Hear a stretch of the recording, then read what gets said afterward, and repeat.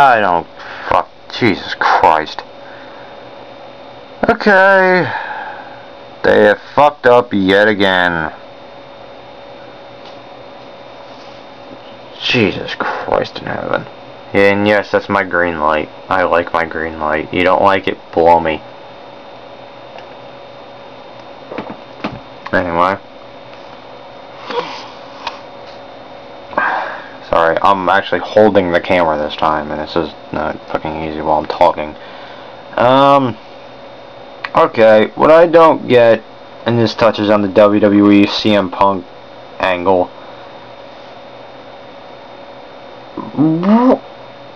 You bring him back 2 weeks after the fucking pay-per-view?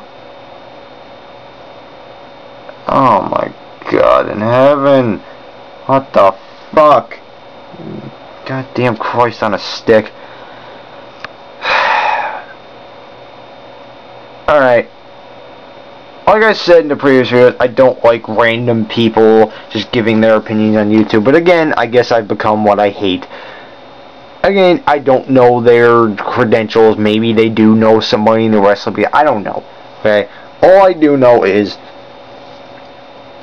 I've been around wrestling since the day I was born. Both of my older brothers have, since the day they were born. And my oldest brother is very good friends with somebody who is in the wrestling business and still talks to a lot of wrestlers to this day. And in that time, I have also learned to pick up on a lot of stuff. I've learned a lot of stuff about, you know, how the business works and everything, and good and bad angles, and vice versa. So, I again, just from what I've picked up, and maybe this just seems to be the consensus of what I'm reading on message boards online and everything, they fucked up monumentally. You bring the motherfucker back 2 weeks after the goddamn pay-per-view. I mean, I love CM Punk. I love that he's back. I love that he's on TV every fucking week and actually gives me a reason to watch Raw. Besides, so I don't have to, so I can, like, blank out and, like, stop listening to fucking Michael Cole and his vintage. Vintage, shut the fuck up. You can turn that into a drinking game. Every time you say vintage, I take a shot. I'll be drunk 5 minutes into the show. And I'll pass out and hopefully wake up in time for Punk. Anyway.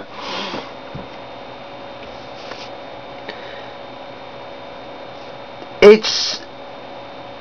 Why would you bring it back 2 weeks after the pay-per-view?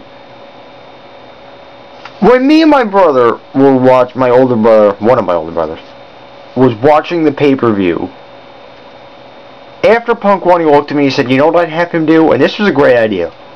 In my opinion, anyway. Because God knows everybody's opinion differs.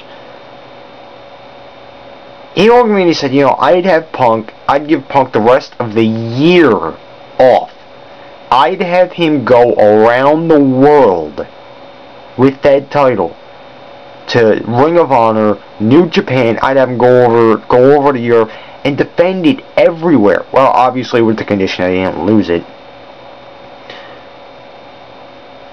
So he could come back around, you know, Royal Rumble, Road to WrestleMania time, and say, look, I've beaten everybody all over the world. I left your company with this title. This, for the first time in history, is truly the world title.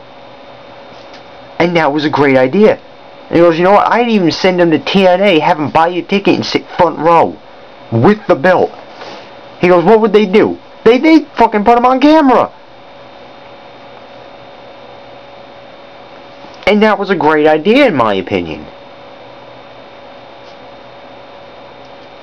Like I said, as far as the wrestling business goes, I'm like, in my family, I'm like 4th down the list.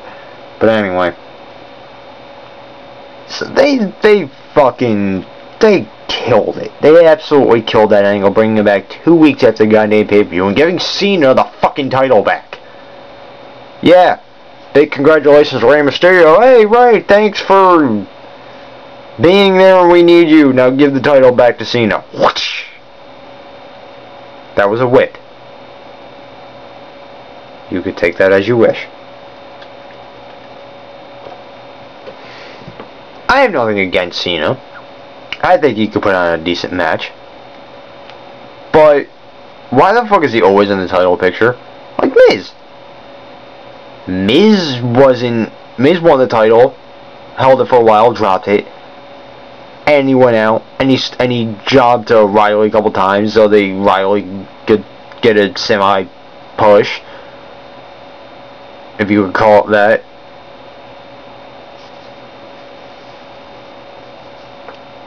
But summing up, I actually thought when I heard the Cult of Personality on Raw that I was gonna see like the Kings of Wrestling and Colt Cabana come out and like jump Cena, because there was like a 2-minute period there. Okay, it wasn't 2 minutes, but there was a short period there where just nobody was coming out and Cena was just looking around like, what the fuck is going on? So I really thought they were just gonna come out and like jump Cena, but I was happy to see Punk on one hand, because Punk is like the best wrestler today, and it's not like a line from TV or anything. Punk is one of the best today. But that's really all I have to say as far as me and people I know's feelings toward the Punk situation. They fucked it up again. Why would 2 fucking weeks, seriously? Bring back a SummerSlam. Bring back a Survivor Series. Oh yeah, I forgot. Can't bring back Survivor Series. Can't overshadow Dwayne. Christ, you fucking tooth fairy. Anyway. There's... Okay, I have to get off the Punk subject, because I'm going to ramble and fill up like a whole fucking video. And I only have 3 minutes left. But, so my YouTube account only permits about 10 minutes, so I've got 3 minutes left. Anyway, the only thing I wanted to touch on was the Norway shooting, bombing thing. Yes, I am one of those conspiracy theorists that the government looks at the general public and says, you're a conspiracy theorist, you're a terrorist, and everybody's like, oh, I'm not a conspiracy theorist. Anyway. Things that don't add up. The government office was bombed on a holiday when it was virtually empty. Norway supported a Palestinian state, announced they weren't giving any more bailout money to Greece, and announced they were pulling all their planes out of Libya. And to NATO, and to the higher-ups in the world, that gets you a slap on the wrist.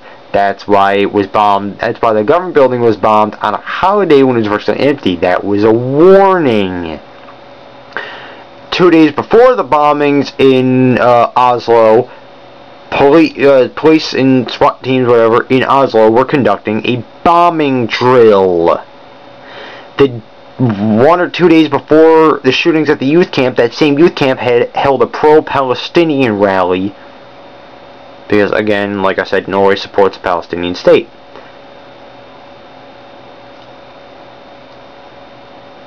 And the fact that this bomber was whisked away to a private court, authorities told you what he said, and then they come out and said, oh, he's insane. They don't let him speak. And they just whisk him away to a jail, to where you never hear him. Never see him. Kind of fucking weird, isn't it? Does any of this add up to anybody? Because it doesn't fucking add up to me. And it's not just the alcohol talk, and trust me, I think this way I'm sober. It doesn't fucking add up to me. I really hope somebody's... Anyway. So yeah, that's basically all I have to say. The Norway bombings was a false flag terror operation, was a slap on the wrist to Norway for not going along with NATO. Oh, Jesus Christ. That's all I have to say for now. I got like 10 seconds left, so... Yeah, as for next time, drink up.